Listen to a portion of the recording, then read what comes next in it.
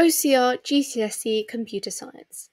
In this half of episode 6, we will be looking at system software, the operating system. So because this topic is quite big, we're going to be covering bullet points 1 to 5. So what is an operating system? What are the functions of an operating system? Device drivers and user interface, on top of some exam questions. And we'll look at 6 to 9 in the next video in part 2. So, what is an operating system? An operating system is a complex piece of software that is found on most computers.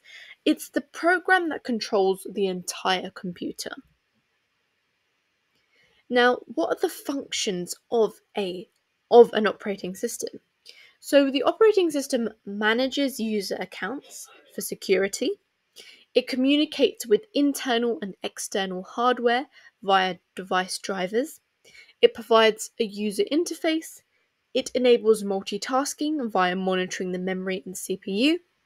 It coordinates file management and disk management, and it provides a platform for different applications to run. So we'll be looking at these now. So what are device drivers? Device drivers are software that communicates with internal hardware of peripherals. So peripherals, remember, are any device that you want to connect to your computer. So when you have a device driver, it's basically connecting your computer to the internal hardware of whatever peripheral device. For example, if you wanted to connect your computer to a printer. So every piece of hardware on a computer system requires a device driver.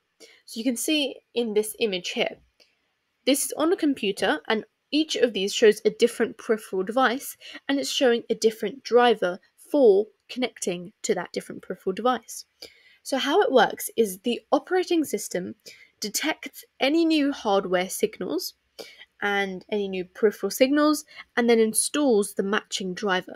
For example, if your computer detected a signal of your new printer that you bought, then it will install the matching driver that will connect your computer to that printer. I hope that makes sense. Now let's look at user interface. So user interface allows the user to interact with the computer system.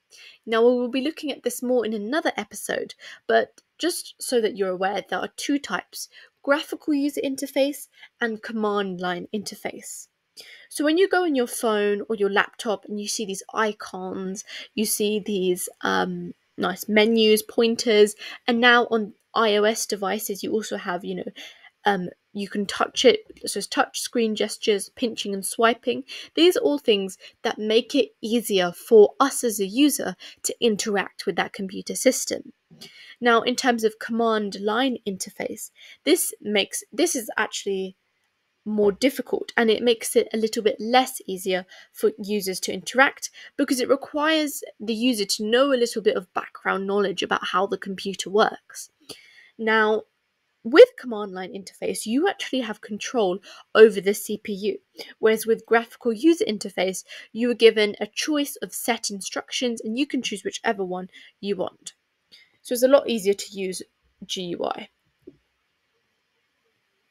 This is what command line interface looks like. So it's a line by line text inference, and you have to enter your text requirement and it will then carry out whatever you've asked it to. This is what a graphical user interface looks like. So which would you say is more user friendly? A graphical user interface or a command line interface? And they could ask you that in the exam, so it's a good thing to think about. Now let's do some exam question practice. Identify two benefits of using a command line interface instead of a graphical user interface. Pause this video and you should have 2 minutes for this 2-marker. Let's look at the answers. So the command line interface is actually less resource heavy because the graphical user interface has loads of programs to make it easier for us to see, but command line interface is very basic, so therefore it's less resource heavy. Also, it can give the user a greater control. As I said, with command line interface, you can directly interact with the CPU. You can't exactly do this with the graphical user interface.